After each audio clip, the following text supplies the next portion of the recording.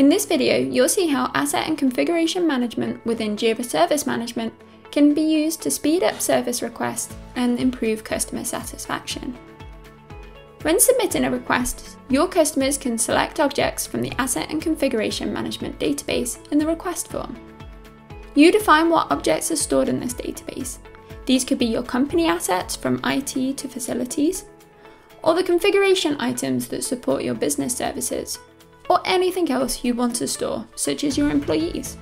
Once these objects are stored, you can pull them into your request to add context. We'll show you a quick example where an employee needs a new laptop. This form is selecting hardware models from the Asset and Configuration Management database. We'll request a new laptop and submit the form. In the Agents view, you can see the linked objects and can expand them to see more information. You can also see that another object has been added here. This is the requester's current laptop as assigned in the asset database.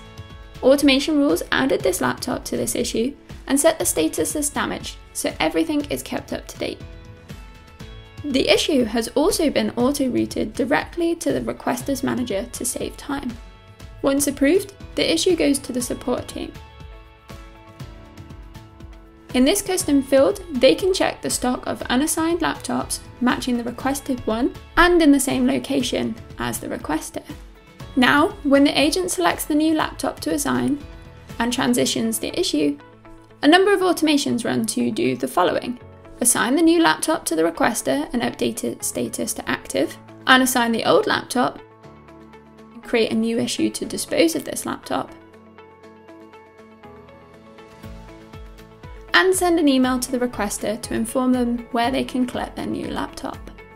This is just one simple example of how having assets and configuration items within a Jira issue can be used to speed up various service requests. To discover more, try a free trial of Jira Service Management Premium or Data Center today.